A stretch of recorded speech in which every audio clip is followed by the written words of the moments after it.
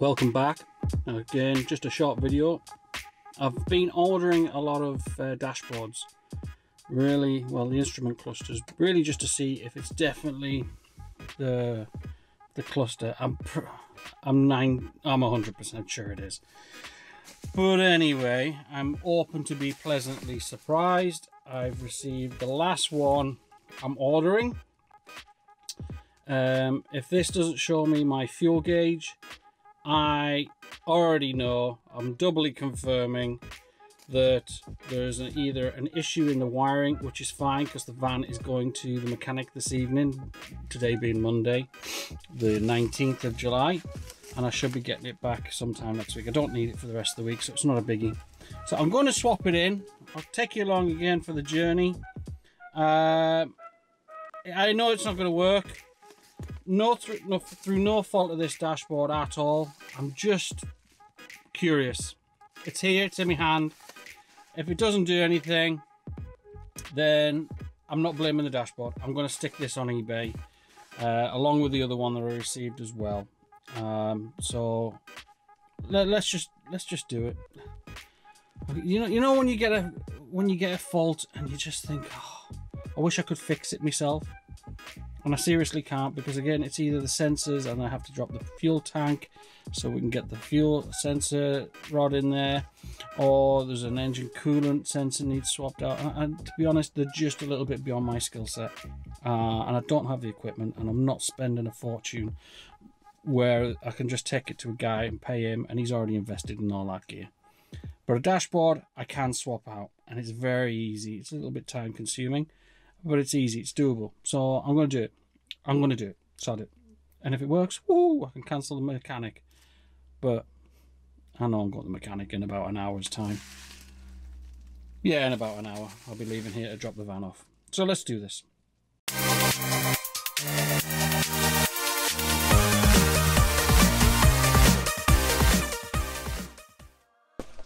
I previously called this an IKEA tool set. It's actually not. It's a Tesco's one, and I bought it just to keep in my old motorhome as just, you know, the basics. But actually, I've really utilised this, and it saves me running backwards and forwards to the garage to get all my tools. So today I'm going to use my Stanley knife just to open the packaging. I'm going to use this to get the side clips out from either side of the dashboard, and I'm going to use my extension pole just to help me get in down the sides, because it's really helpful, and a long Phillips screwdriver head to go underneath here, because it's the only way I can get, it's the only screw that fits this together. And I haven't really secured the two screws here, because as you'll see, they're still sitting. I didn't put them in because I knew this dashboard was coming. Right, so without much further ado, let's get this puppy opened.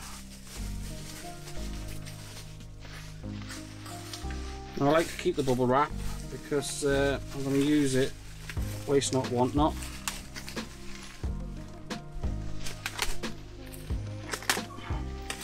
Let's just follow the seam.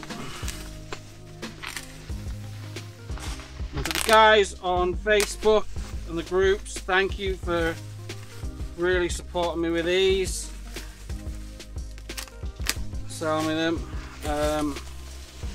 I've literally just come off Facebook. I'm not using it anymore. You'll find me on Instagram. Oh, that is clean and tidy, guys. Oh, nice. Oh, it's actually got less miles than mine. Mine says 142, this is 138. And the screen is in really good condition. It just needs a bit of a wipe down. But anyway, we'll worry about that later. So thanks for sending that across. Right, let's get this dashboard off. So under here I have one screw that's long enough to reach. There we go, that took like no time. Get that off. Should be.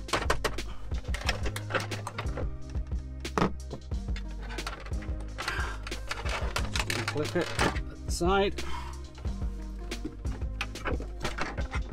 Okay, still holding on. Good to see.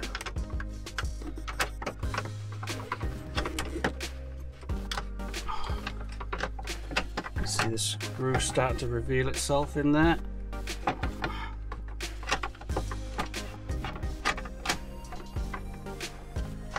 Down it goes.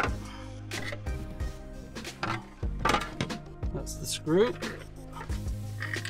Let that drop out. Don't need that anymore. Pull this out. Fun times.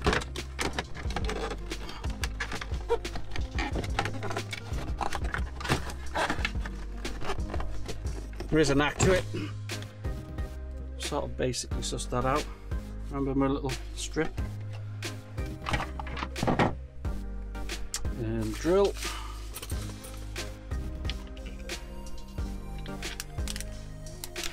In reverse. Alright, this is fiddly as hell.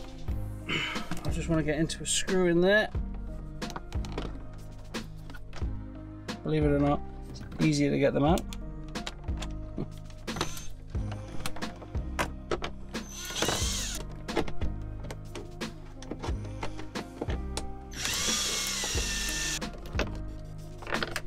Track that.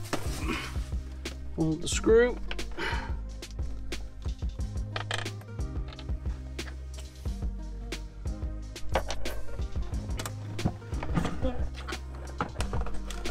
Move this around a little bit. Pull off that. Take the watch off. Get my arm in there. I'm just going to take off the barometer. Fat arms in there. Hands off. And click. Okay. My one.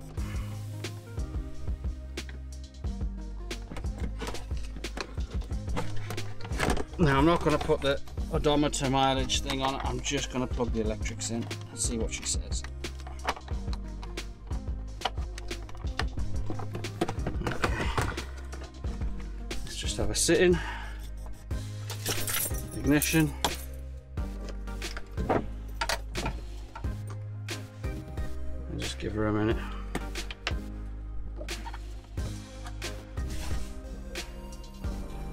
I feel like I want to be Uri Geller or something. Move these dials. Alright, I'm going to give it a couple of minutes. There's no point in borrowing you. See you in a second. Ooh, twat.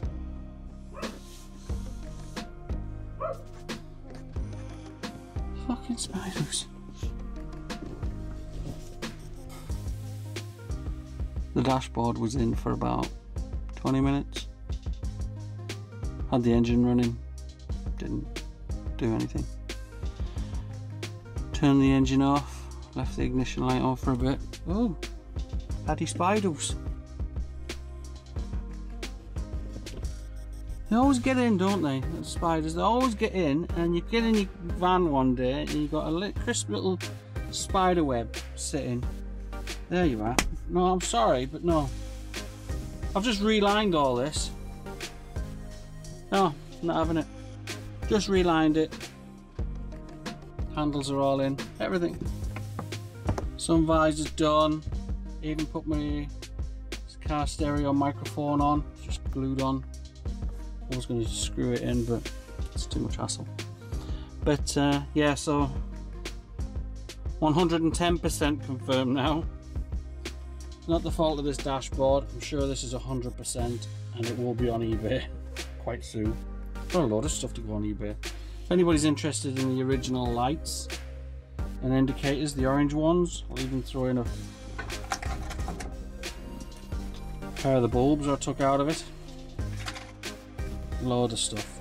Yeah, I'll put a link in the description to my eBay listing shop. So yeah, it's gonna go to the mechanic just as soon as the wife's available to pick me up from there. He's going to work on it tomorrow. Just frustrating, really. Again, as I said, it's just something you think you can fix yourself. A quick swap out. Been the bane of my life. I drove for a good couple of hours, and I don't know, you probably don't know the area anyway, but here in Northern Ireland we have something called the Glenshane Pass, which is quite a mountain to get up. And I've had motorhomes in the past, quite big 3-tonners, and the last motorhome I had, it could only get up that mountain about 20 miles an hour in second gear, and you didn't really rev the crap out of it. You couldn't, and then you're half watching the traffic come past, and you're half watching your temperature gauge go up a bit, and then you get to the top and you pull her in for half an hour, 10 minutes, just enough to get her back to normal, and then you go whee all the way down the other side, and it's grand because you're building up enough speed there to cool the radiator down using the air. This is a 2.4 diesel.